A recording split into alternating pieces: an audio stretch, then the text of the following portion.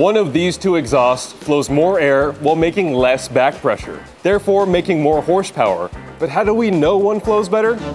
This is a flow bench. The automotive industry uses this to measure airflow in units of cubic feet per minute in things like air intakes, cylinder heads, and manifolds.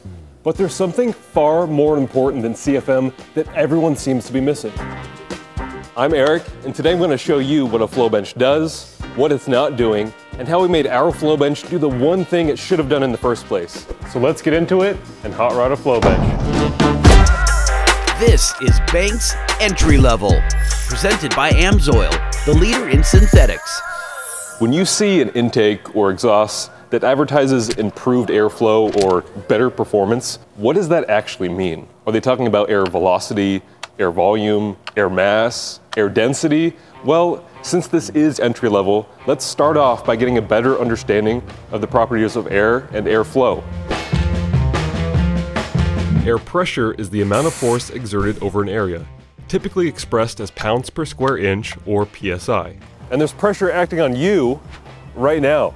Ambient air pressure is about 14.7 PSI at sea level, although we can't feel it because it's acting on us from every direction. From above, from below, and even from inside our body pressing outwards. It's all equal pressure. You don't feel a difference because there is no difference. When there is a difference, or a pressure differential, air wants to flow from high pressure to low pressure in order to equalize. An air gun on an air compressor blasts out air by simply opening a pathway between the high pressure tank and the low pressure ambient air. The flow bench measures this pressure differential, and since it goes from high to low, we call it a pressure drop, because the pressure is dropping. By measuring the pressure drop through a component, we're a step closer to knowing how that air will actually interact when installed on a vehicle. CFM is the cubic feet of air per minute passed through a boundary. It's the volume of air moved over time. Engines are often evaluated in cubic feet per minute because an engine's displacement is a fixed volume, specifically the volume of each cylinder combined. And the RPM is what determines the rate at which that displacement is pumped.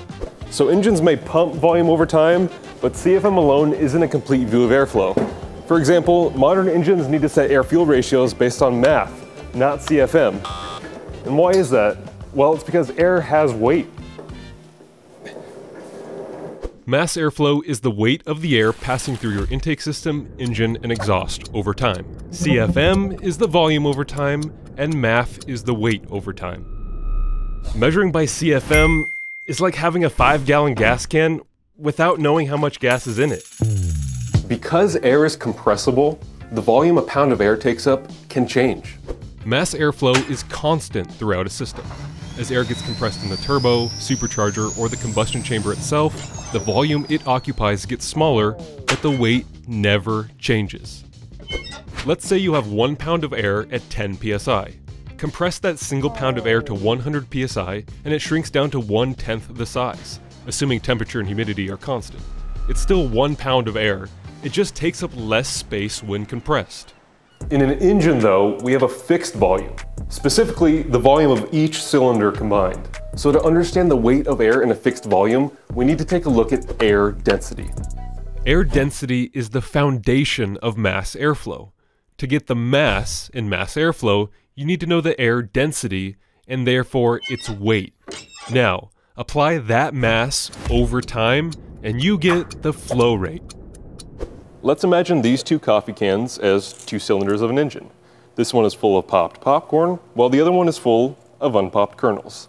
While they technically have the same content, popcorn, thanks to these kernels being popped by heat, they're now less dense. Now, the same thing happens with the air in your engine. As air heats up, it expands or becomes less dense. But as air cools, it becomes more dense and contains more oxygen in the exact same volume. And with that, we can add more fuel and create more power thanks to our increased amount of popcorn, or oxygen. Let's do a quick breakdown of what a flow bench is. Flow benches are used by race shops to measure airflow in cylinder heads, or by aftermarket manufacturers like us to measure airflow in components like exhausts or intakes. As we mentioned before, flow benches don't actually measure CFM, and they certainly don't measure mass airflow. So let's go see what they are measuring. Starting up top, we have a precision ground adapter plate. It allows us to use adapters like this to hook up to any component being tested. Now, if we take this plate off, we can have a look inside the first chamber. The first thing you'll notice is the flow straightening mesh. Now, what this mesh does is it promotes a very laminar flow across the cross-section and therefore consistent readings. Let's take a look at the pumps. Now, when I say pumps, I'm referring to 14 vacuum motors. I'm serious. They're vacuum motors. Above and beneath the pumps are cutouts, each with a rotating plate. By changing which one is open and closed, we can change direction of the airflow to intake or exhaust, depending on what component is being tested. In the original flow benches, measurement of pressure drop was done with a water column manometer. A manometer is a very simple device that shows minute changes in pressure based on the amount of water displaced by air pressure or a vacuum. So if I use this regulator to introduce a vacuum to this manometer, we can see it in action. But notice as I barely crack open this vacuum, how much it displaces. So I'm barely at 1/10 of a PSI of vacuum, and notice how we're already moving quite a bit on the manometer, and this is the beauty of this scale, because 1 inch of water is equal to 0.036 PSI. And to show you guys just how sensitive this thing is, I'm gonna open it up to the lowest setting of positive pressure I can get on this regulator. So that was just over 1/2 a PSI. So what you're seeing here is the reason that flow bench results are still reported in inches of water instead of PSI. That wasn't even 1 PSI.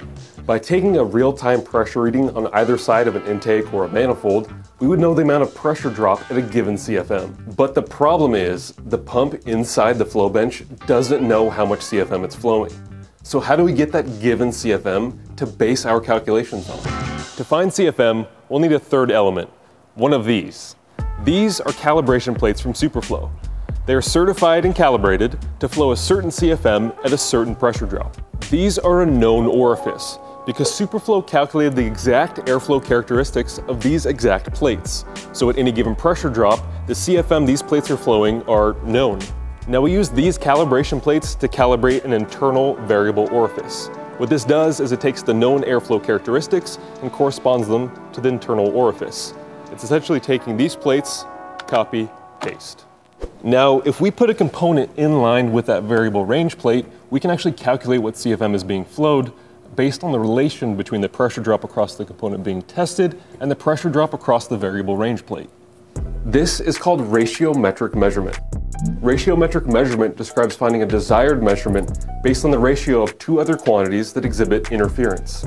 In simpler terms, we can find the airflow at a certain pressure drop through a component by comparing it to the pressure drop through a known orifice. It's the equivalent of measuring a string and then using that string to measure a plank of wood. Since this isn't a direct measurement of CFM on either the component being tested or the variable range plate, we call this bench CFM. Bench CFM is not the actual volume of air flowing through the bench. That's not me oversimplifying things. That is literally how Superflow describes their own bench. They go on to say, a flow bench does not actually measure flow, but simply compares the characteristics of a unit under test to a reference orifice inside the bench. And the biggest problem with bench CFM is that CFM isn't even the metric you should be looking at. We're ignoring the content of that volume. How much does that volume weigh? How dense is the air? Flow benches were first used for automotive applications by OEMs in the 1960s. At that time, most applications didn't see much variation in air density because there was very little restriction from intake to cylinder, and turbos and superchargers were pretty rare. Now, however, about 50% of new vehicles on the market have some form of forced induction. Forced induction compresses the incoming air in order to get more air mass into the cylinder. Forced induction makes air denser.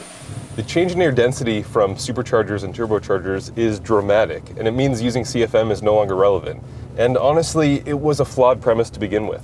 The biggest failing point of flow benches is that air is compressible. The density of the air changes with temperature, pressure, and humidity, even though the CFM may stay the same. So how do we get data that's both usable and relevant? Well, one solution is to hot rod your flow bench by including a mass airflow sensor in line with your setup. In most diesel trucks, you'll find the mass sensor in the intake tube. The mass airflow sensor uses electrical current to measure airflow. There's a lot going on in this little sensor, but to simplify, it's got a small heated wire in the airflow path. Based on how the air passing over it changes the wire's temperature, the electronics inside calculate the air's mass or weight. The denser the air, the cooler it will make the wire. This particular sensor, made by Bosch, is pretty trick. It also measures temperature, pressure, and humidity, the three ingredients of air density. As we discussed earlier, mass is constant throughout an entire system, so the reading you're getting up here in the intake is going to match what's going into your combustion chamber. The ECM is looking to calculate an air-fuel ratio based off the air reading from this sensor itself, which means that mass airflow is a much more relevant reading than CFM. So with MAF instead of CFM, there are no calibration plates, no ratiometric measuring, and no conversions are needed. We can see the real-time and direct mass flow through any component, so this flow bench has essentially become a glorified air pump. But we're not done. We've also gone and added a temperature and pressure sensor both before and after the MAF sensor, so that way we can see how the MAF sensor itself is affecting flow. In any intake, the MAF sensor sits directly within the unit itself, and its presence is identical to how it would behave in a running vehicle. But if we test a part like an exhaust or an intercooler, we have to get a reading of something that doesn't typically have a MAF sensor. We have to account for its own presence. So with this sensor suite, we can actually get the differential of density across the sensor and factor that out in the final measurements. In order to get the most accurate data, our Frankenstein flow bench is also monitoring the ambient environment. Our AirMouse portable weather station is set up to get ambient temperature, pressure, and humidity. And with our 4 eye dashes, we can see all the densities and their components in real time. Now I happen to be using 4 eye dashes, but you can take a single eye dash and data log all of these sensors. To be honest, the CFM-based flow bench has been obsolete for decades. But to bring it into this century, all you need is a mass airflow sensor and an eye dash. With our setup, we can directly see how air flows through our components, stock components, and competitor components to make sure that our test conditions are comparable every single time. We hope you guys enjoyed watching this video. Stay tuned for the next one because it might upset some people.